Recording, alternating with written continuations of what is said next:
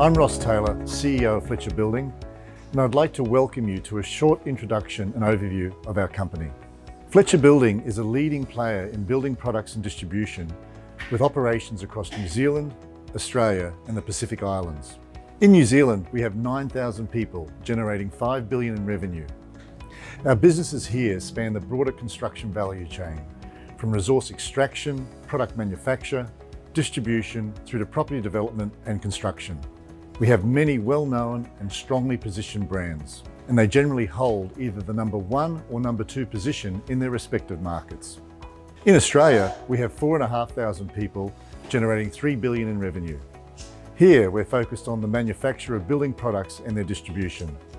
And again, our businesses are either number 1 or 2 in their respective markets. Just over half of our revenue is exposed to the residential sector, with the balance being relatively evenly split between the infrastructure and commercial sectors.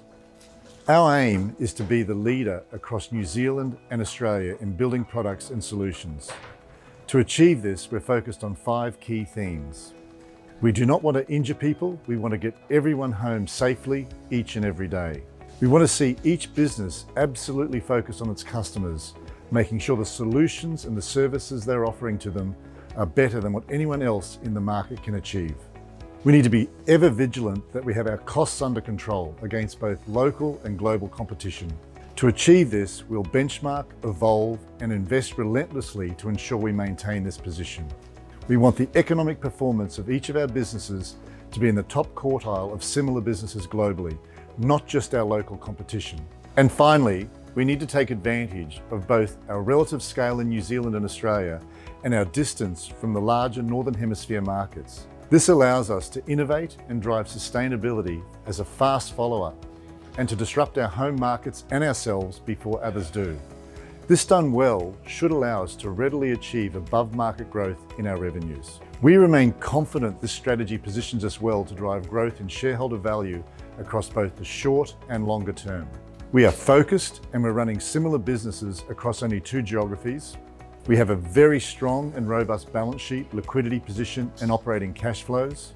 We continue to have a significant near-term value creation opportunity around what I characterize as self-help and in our control. And this should see our operating margins improve by a further 150 to 200 basis points over the next 2 years.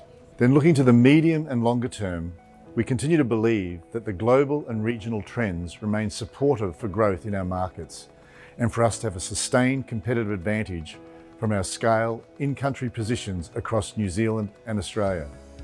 We are confident that the many investments we have made in growth OPEX and CAPEX over the last 3 years will successfully mature over the medium term and underpin our growth in overall profits into the future. Setting aside the impacts in 2020 from COVID, the team we now have in place and the strategies we're implementing are having a strong and visible bottom line impact. Importantly, strong cash generation continues to be a feature and our return on funds now sit at around 18%. As we look ahead, we're confident we can continue to deliver against the plans we laid out 3 years ago and keep driving both profitability improvements and growth into the future. I would point to 3 key areas which underpin this confidence. Firstly, the markets we're operating in look robust over the medium term. Secondly, we remain well on track to get our overall EBIT margins to around 10% by FY23. And finally, we've been actively investing both capital and overheads to set us up for growth beyond this. Fletcher Building is a great business, staffed by exceptional people, and while we have achieved some good things over the last few years, I truly believe the best is yet to come.